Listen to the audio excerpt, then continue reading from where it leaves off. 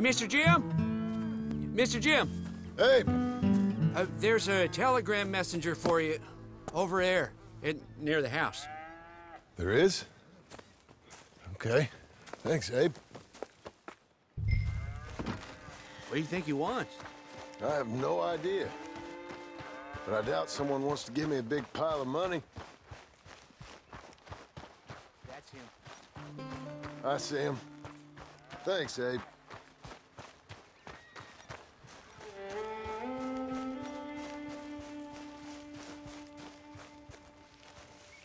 Excuse me, mister. I'm Jim Milton. Heard you had a telegram for me? Yes, here. Sign there. Thank you. Huh? Jim, stop. If you're the JM I know, stop. It's Sadie Adler. I've got something to discuss. Pay good. Meet me in Saloon in Valentine. I'm there most days. Stop. Sadie Adler. I'll be damned.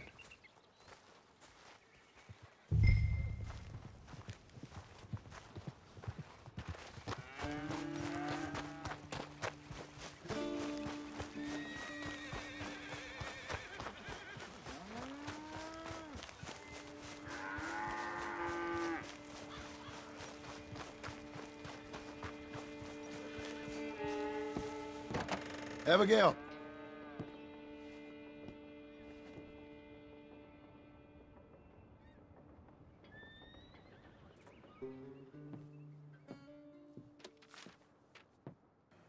Darling John, a kind lady in the village helped me write this. She had men problems of her own, but that's a different story. Listen, I've begged you, but it don't seem to make much difference. I've tried everything I know to make you grow up. And you know I love you, but loving you means I can't watch you do this. Time after time, we've had to run because of your behavior and your decisions. We got a son. I got a son. And I love our son enough that I can't have him around while you're like this. I had so many dreams, John. I hoped you would change. We all saw what happened to them that didn't, but you... Part of you is hell-bent on ending up the same way. And I love you too much to watch that no more. Abigail.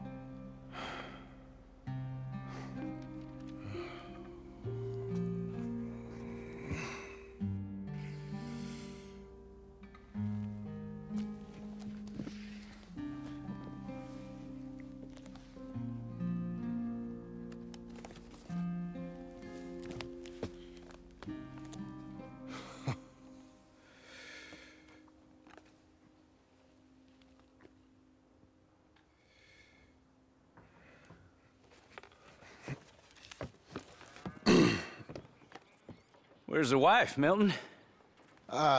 She's out. I saw her leaving with the boy. And the bags. What's going on? You married, Mr. Dickens? No. That don't surprise me. What'd she do? Catch you with a showgirl? Or hear about you shooting more fellas over by Strawberry? Just who are you, Jim Milton? I'm a family man. I can handle a gun, sure. Them men shot at me. Just interested, that's all. Ain't nothing interesting, unless you find gossip about a man's marriage worthy of your time. Guess not. There's work to be done, unless you're running off too. I ain't going nowhere. I'm here to work. Gotta save money, get her what she wants. What does she want? She wants a place of her own. Said she found a plot up at Beecher's Hope. You? A rancher? You'll starve. Probably. Keep yourself busy. Take your mind off it.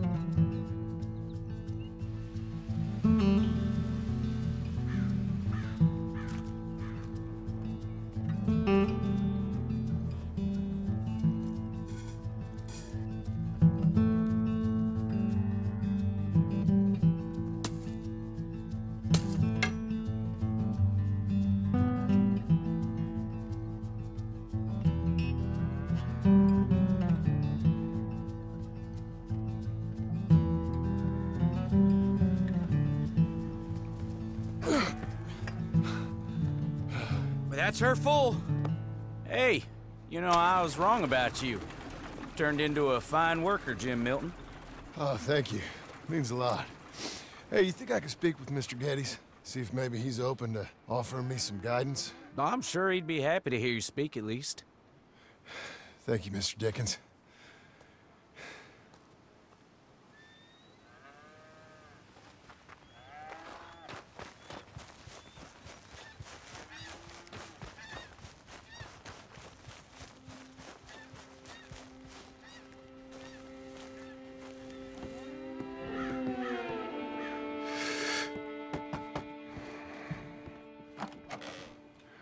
Hey, son. How's that bull? Fine, Mr. Milton. Your father in? Could I have a word? Sure, I'll just get him.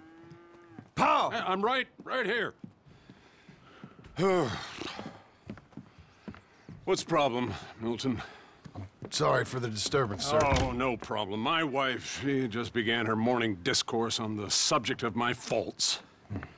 Experience I think every man can relate to.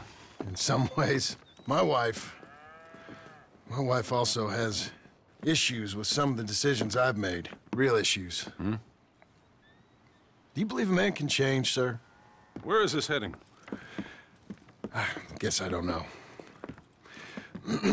I've tried to be a good hand. I've worked hard to secure your property. And for that, we are grateful. And you've paid me well besides. The thing is, I suppose, I need to get a place of my own, so I can prove to my wife that I've changed. I understand. But I ain't got much money. I ain't asking to borrow none. But maybe you could go to the bank and put in a good word so they could give me a loan? A loan, huh?